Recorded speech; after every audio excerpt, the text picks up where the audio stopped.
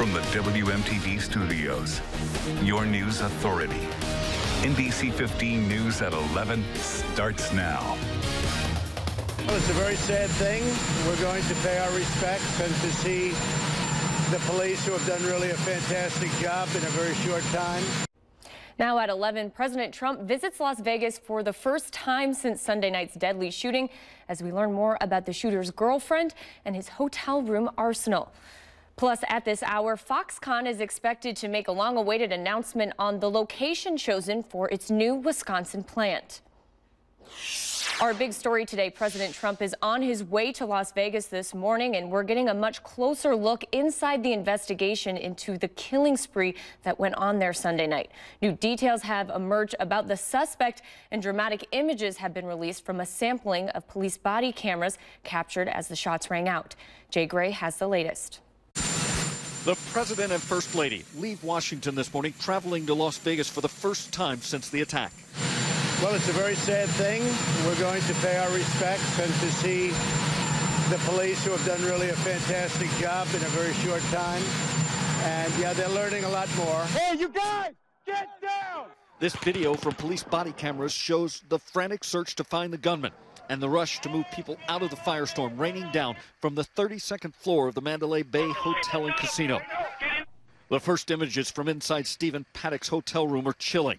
Just inside the blown-out door, a high-powered sniper rifle, one of 23 weapons scattered throughout the suite. Photos obtained by the Daily Mail show chairs filled with guns, spent ammo, and assault rifles scattered on the floor alongside Paddock's body.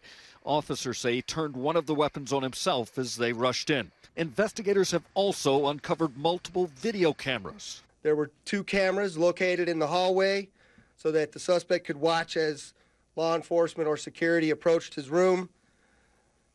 And there was another camera placed inside the hotel room door peephole so that he could see down the hallway. Agents also met Paddock's girlfriend, Mary Lou Danley, at the Los Angeles airport. She returned to the U.S. from the Philippines overnight. The investigation with her is ongoing. Currently, she's a person of interest. Interest and information that's growing as investigators continue to search for a motive in the killing spree. Jay Gray, NBC News, Las Vegas. We will continue to follow this story as new details emerge. Stick with NBC15.com and NBC News throughout the day for the latest.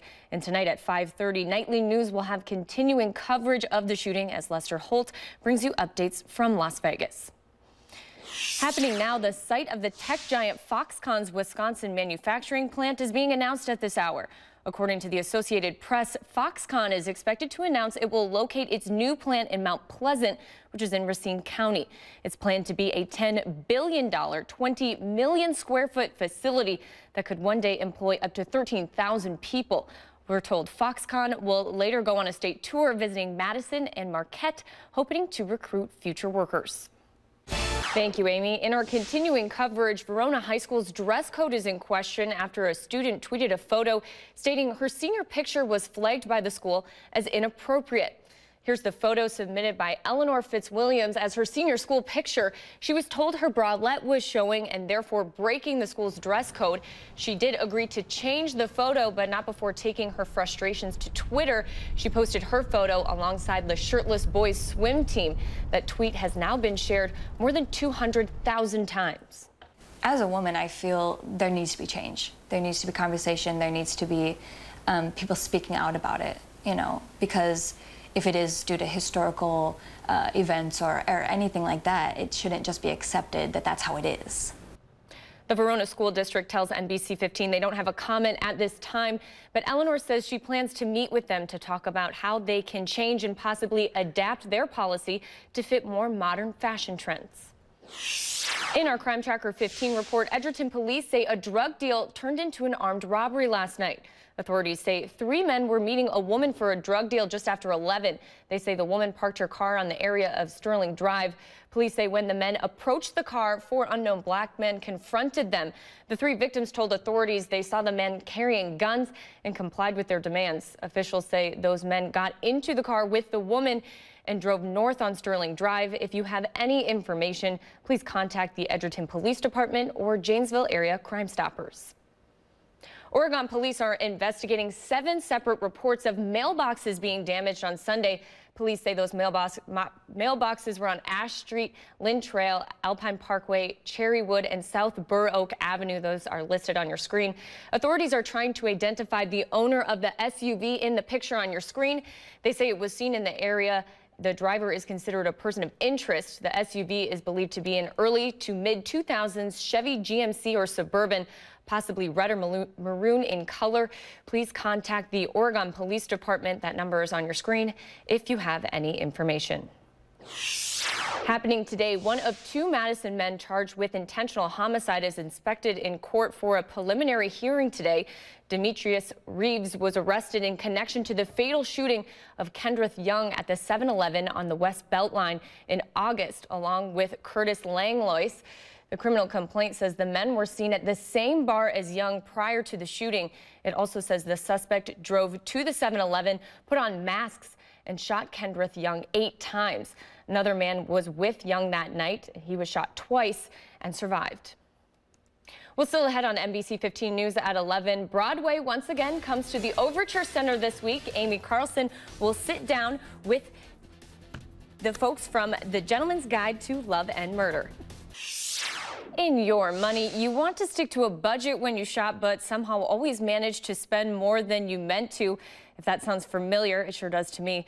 You're not alone. Those on the selling side use simple tricks to get you to part with your money. Money expert Stacey Johnson explains. Target is now testing its new curbside service at 50 locations throughout Minnesota. Back in July, it was testing this service with Target employees at just a handful of stores. The pilot program is called Drive Up. Shoppers complete their order through Target's app or website and then head to the store and pick up their orders at designated parking spots. So brown, and we really need to have it. Absolutely, and I am looking forward to those peak leaves at the end of the month. My favorite part of fall. Oh, I think for everyone. Good, absolutely.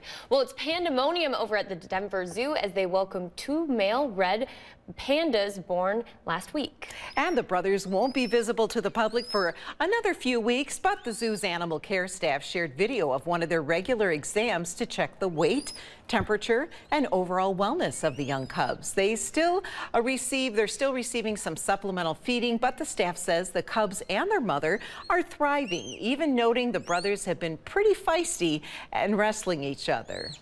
They're so sweet. They're so tiny. And just a reminder, too, that not all pandas are black and white. Some can be different colors. Yeah. I didn't know that. Well, still to come on NBC15 News at 11, a new study reveals how working the night shift could be harmful to your health. In your health, working at night may wreak havoc on your waistline. A new study found night shift work is linked to a 29% increased risk of becoming obese or overweight. Permanent night workers had a higher risk of weight gain than those who rotated shifts. Experts say modifying work schedules from time to time could help reduce these risks. And some good news and some bad news about how bullying affects children. British researchers followed over 11,000 children from middle school into early high school. Those who were bullied had a higher risk of mental health issues like anxiety, depression, and paranoid thoughts. But over time, most of those symptoms faded or disappeared completely. Experts say bullying is definitely harmful, but most children are resilient. And coming up next, we will have a final look at your forecast with Amy Carlson. And we do want to note that Foxconn officially announced just about 10 minutes ago that Mount Pleasant in Racine County is where the company will be building its plant. Stay tuned for more coverage on that story tonight on our NBC15 newscasts. And now we'll take a final look at your forecast.